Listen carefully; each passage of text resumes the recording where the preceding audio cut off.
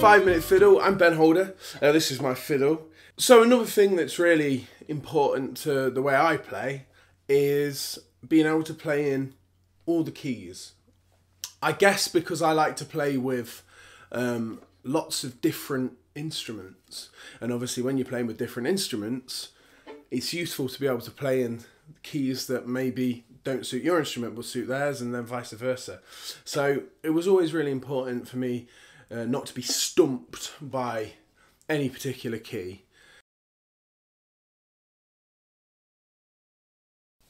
So the way I would practice with the keys, I mean, it's fairly obvious, and it's probably the words that a lot of musicians don't want to hear. But it was useful, you know, it's just the way it is. Scales and arpeggios. They're the bane, aren't they, of most practice. But I think for especially getting around the instrument in all the different keys, it's really the only way. As well as scales and arpeggios, a bit more fun, and this is just something I did, was I would stick on a record of, a CD, you know, like, I would put on a recording of a jazz musician, and not necessarily a violin player.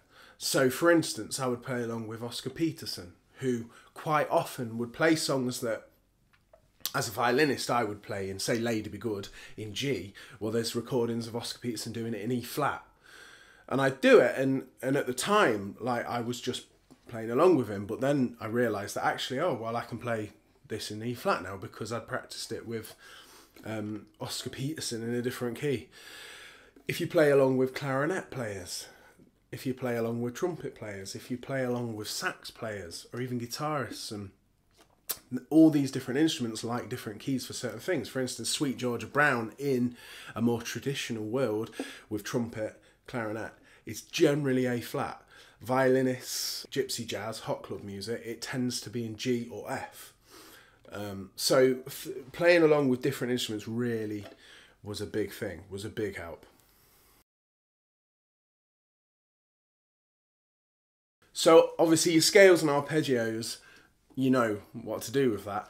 The only thing I would add is I would say go through the inversions. The inversions in B flat.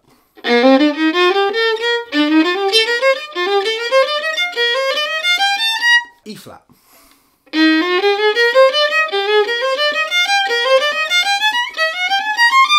Moving on, you've got A flat.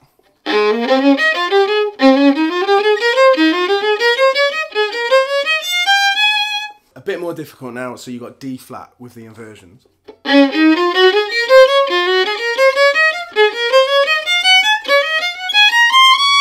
This is G flat.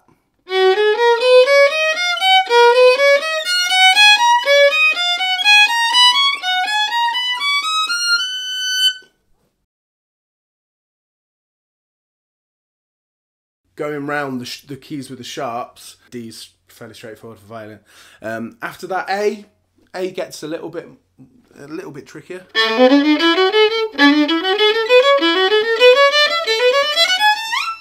So now moving on E. So now you've got the 4 sharps.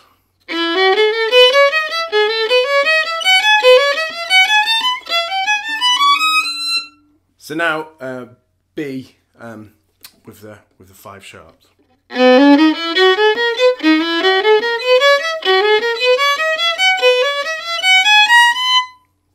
And then obviously you're back to F sharp, which is the same as G flat, which I've already done.